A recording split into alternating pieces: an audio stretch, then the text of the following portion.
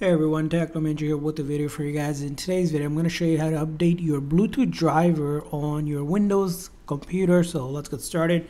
First thing you want to do is in the search here, you're going to search for Device Manager. So find the Device Manager, or you can use the Windows X key as well to open it up and find Device Manager. Now once you find Device Manager, all you're going to do is look for Bluetooth here. So if you have Bluetooth here, you're going to click on it and then click on the arrow to expand it, and then you'll see here Bluetooth, the wireless Bluetooth option here. So you're going to click on that and then right click on your mouse, and then once you right click, you'll have an option that says update driver. So let's click on that. Now when it comes to update driver, if there's an update available, you can search for it to see if there is an update. Usually with the Windows update, it might also update the driver, so you can see it here. Or if you didn't see it, you can also select a manual update as well. Now, as you can see here, let's go ahead and try to update again. So if you have an update on your computer that you downloaded or manually, you can install it as well. But let's say you search for it, your window is up to date, but you know there is an update. What you're going to do is search for updated on the Windows update. So you're going to click on that. And once you click on it, you're going to look to see if there's an update available. If there is, you're going to go ahead and update the Windows version as well. So here I just need to restart it to get that update. And what happens is with the Windows update will come the Bluetooth update as well. So you can update the Bluetooth. Now, let's say this method isn't working and you still haven't gotten the update. The next method that you want to go ahead and try to do is by finding, again, as you can see here, the Intel or whatever your processor is. So you may see AMD, Intel, or any of the other ones.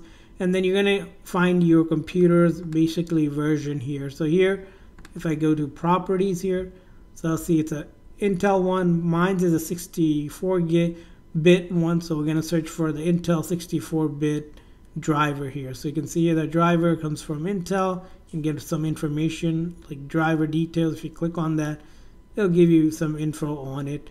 So we're going to go, as you can see here, I have 64-bit. You can also find this information from going to your Explorer, opening up your File Explorer, and then right click on this PC and then show properties. It will show you as well. So once you know that, all you do is go over to any browser that you have and you're going to search for example Intel 64-bit driver, something like this, and it will take you to that website. And if you click on it and then look for your version, Windows 10 or 11, and you're going to go ahead and download that driver. So you're going to click on download. And then from here on, you're going to agree to the terms and condition, and it'll begin downloading here. As you can see here, it's downloading for me the executable for the driver. So then once you do that, you're going to open that up either in your downloads folder or directly from the browser. And it's going to go ahead and ask you if you want to begin the installer, which will begin. So we're going to wait for the installer to begin. As you can see, it's still loading. So as you can see here, are you sure you want to upgrade? Which means it'll update from this version that I currently have to that version. So I'm going to say yes.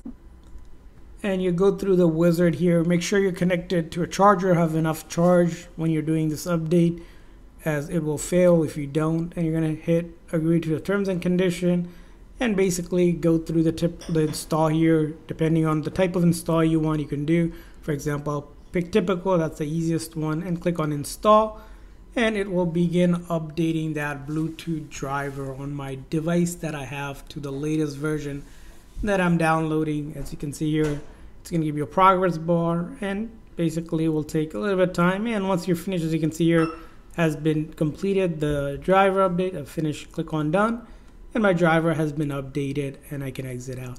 So that's how you do it. I hope this video was helpful. So please consider a like and subscribe button for more tips and tricks. We'll see you guys next time.